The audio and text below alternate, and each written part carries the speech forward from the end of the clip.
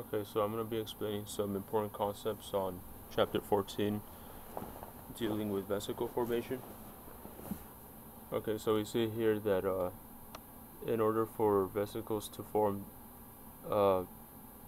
they have to bud off from a donor membrane, shown here in gray, through coated vesicle budding. This process occurs by um, the binding of GTP binding protein to the donor membrane, and once this GTP binding protein becomes active, it will cause the formation of this whole complex here of coat proteins and membrane cargo proteins, V-snare protein, to form on the area where the vesicle will bud off. And once the vesicle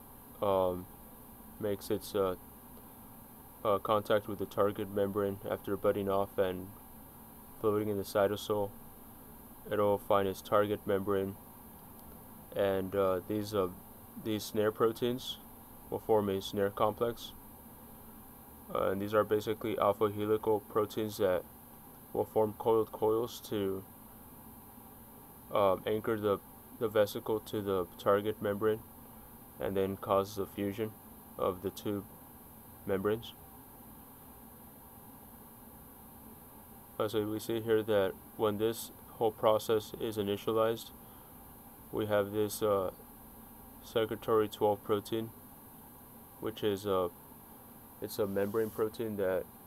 exists inside the bilayer, but it's able to initialize the SAR1 protein, which is this is from a class of GTPase proteins.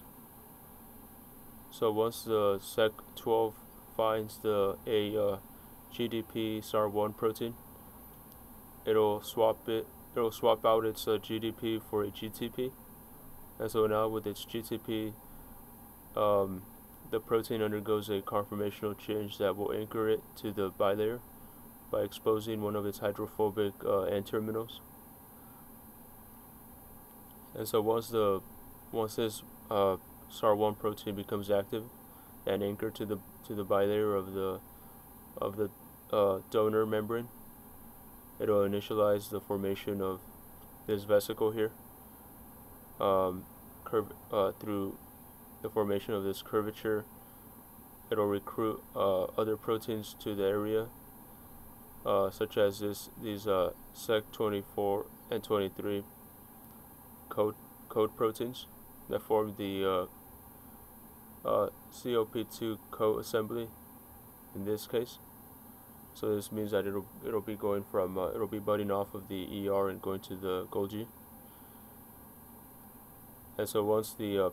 pinching off occurs and the vesicle is now a full entity, it will go into the cytosol, and you see here that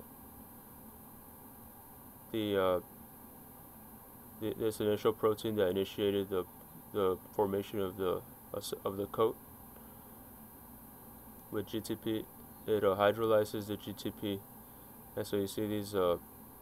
phosphate groups coming off, and then what follows is the disassembly of the coat, and so now you have an uncoated vesicle.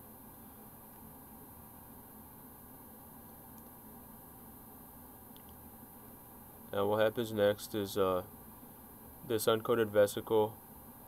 will find its target membrane using this RAB GTP protein, which will anchor itself to it'll embed itself in part of itself into the transport vesicle, and vesicle docking occurs when this RAB GTP finds a RAB effector on the target membrane. And so once this interaction occurs between the RAB GTP and RAB effector, you will have the formation of this coiled coil. So this vamp, which is basically a alpha helice protein, will contact this syntaxin and SNAP25, which together will form the coil of you can see here in this close-up image four different alpha helices. And so what the alpha helices then do is form the coiled coil and pull the two bilayers closer together until there's able to be enough force generated that the phosphate groups of these two different bilayers are able to basically be separated, and the hydrophobic bilayers, hydrophobic cores of both vesicles, of both bilayers, are able to make contact, and then that is followed by rapid fusion of the two bilayers. And so once this SNAR complex has done its job and fused the two bilayers, it is operated on by alpha, SNAP, and NSF, which use ATP to basically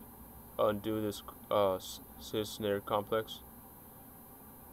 and that basically allows them to become available to an additional vesicle fusion procedure.